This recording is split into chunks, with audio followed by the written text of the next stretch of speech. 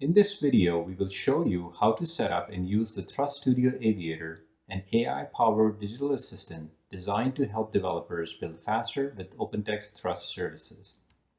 The Thrust Studio Aviator is part of the Thrust Studio VS Code extension pack, which contains a collection of extensions that support creating and deploying various information management artifacts or models from within Visual Studio Code. Before you proceed, make sure you have Visual Studio Code installed and have signed up for either the free trial or the paid subscription of Thrust Services.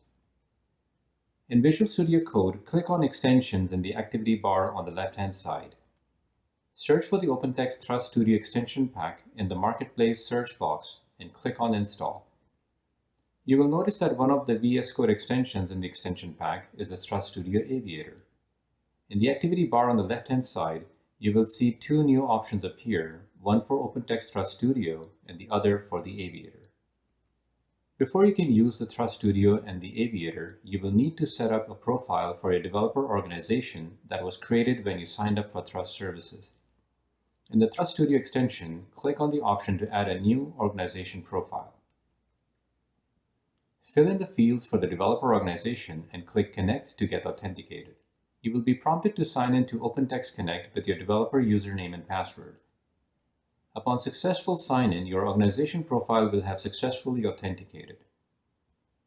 Next step in setting up the profile is to add the tenant information. Right-click on the organization and select Add Tenant.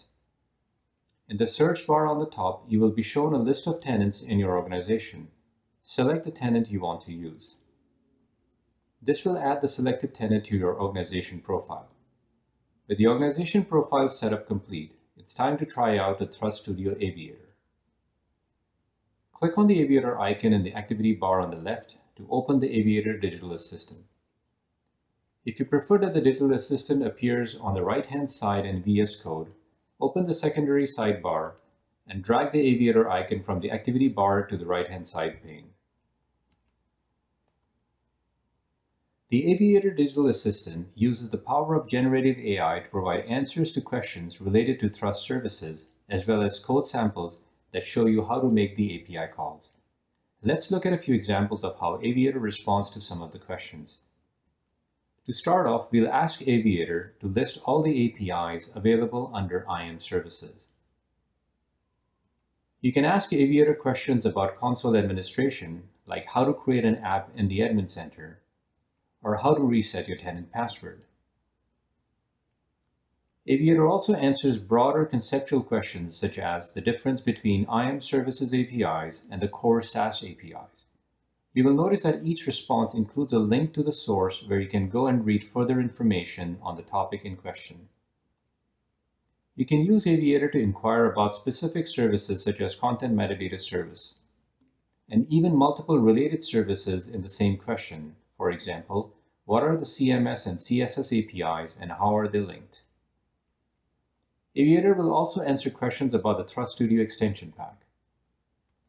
Another useful feature of the Aviator is to request for code for the API calls, like creating a namespace from Content Metadata Service using JavaScript.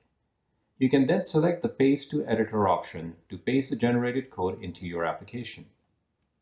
You can even request Aviator to use a specific library for the HTTP request, for example, asking Aviator to use Fetch. And finally, asking Aviator about deploying the application to your tenant in the OpenText cloud. To learn more about Thrust Studio VS Code extension pack and the Thrust Studio Aviator Digital Assistant, you can visit developer.opentext.com.